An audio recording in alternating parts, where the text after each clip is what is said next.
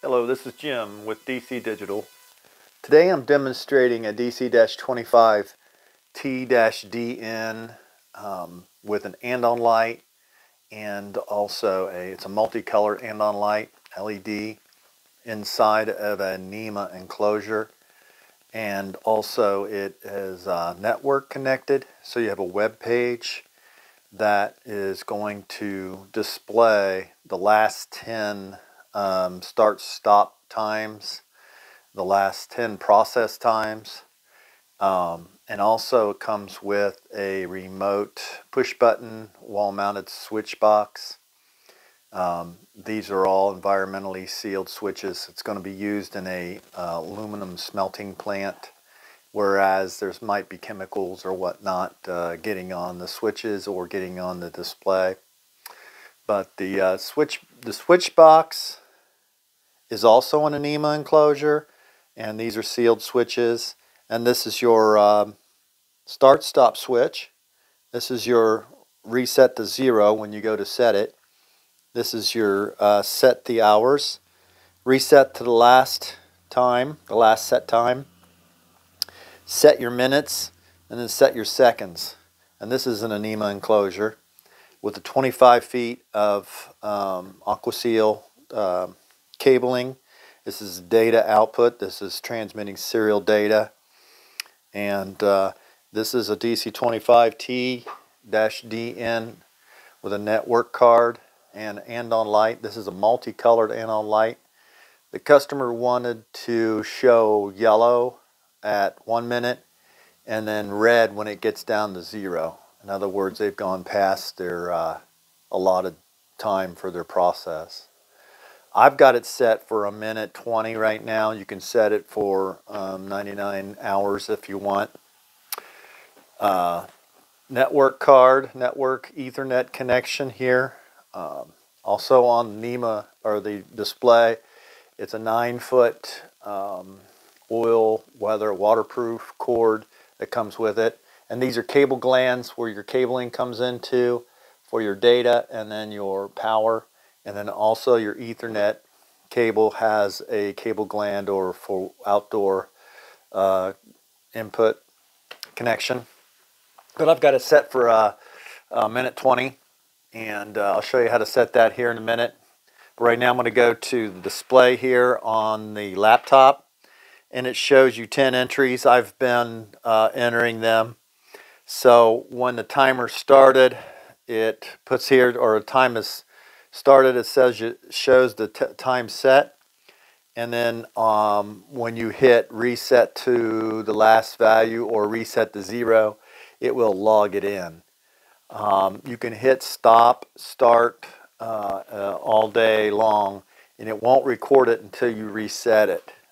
Just simply because it's difficult to know whether this stop is, whether it should be done or not. We don't know.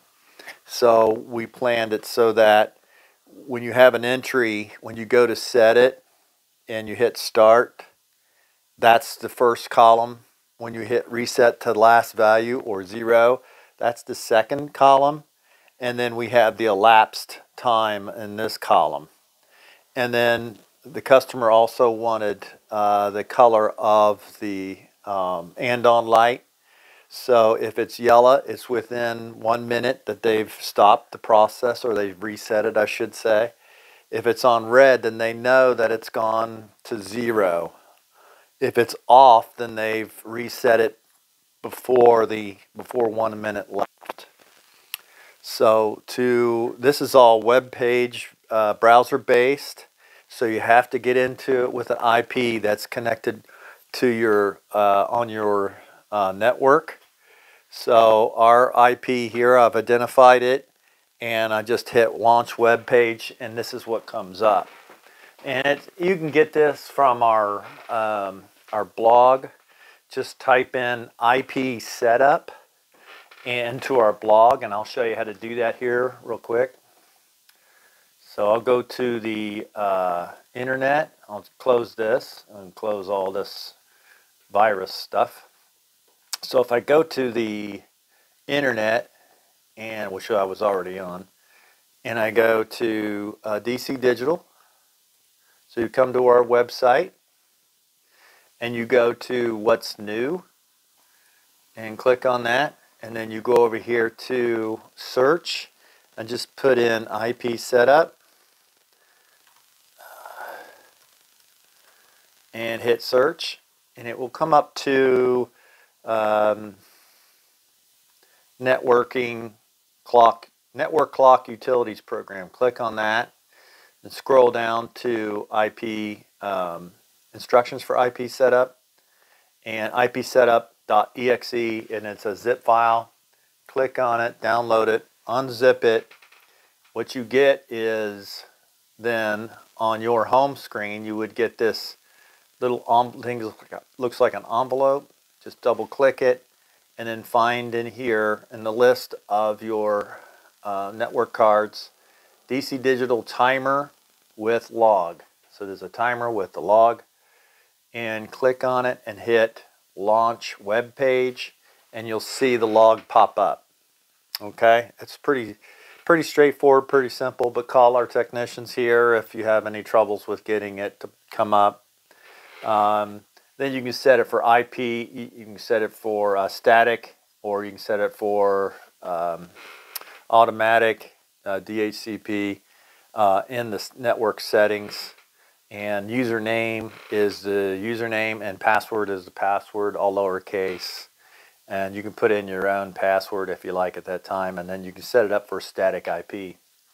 We're going to go back to the home page, and I'm going to show you the operation of the timer. So you're going to hit start. So the operator is going to hit start, and it's going to start counting down, obviously, but when it gets to 1 minute, it's going to light the amber light. This is a 7 LED. You can have 7 different, lights, LEDs on this ANDON light. Right now we've got just 2 connected. We've got amber or yellow, which is yellow, and then red. Sorry. Those are the 2 functions. It also has a sun alert that can give you an indication of whether, that's also a separate input.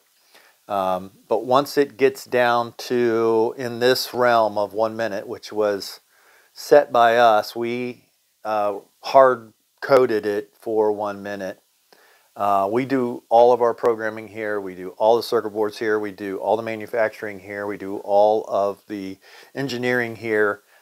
Just give us a call, we can get you a quote out. If you don't see it on our website, we can get you a quote on any one of our products and manipulating them in any manner. Now we have a specialty engineering group that takes care of all of our networking applications.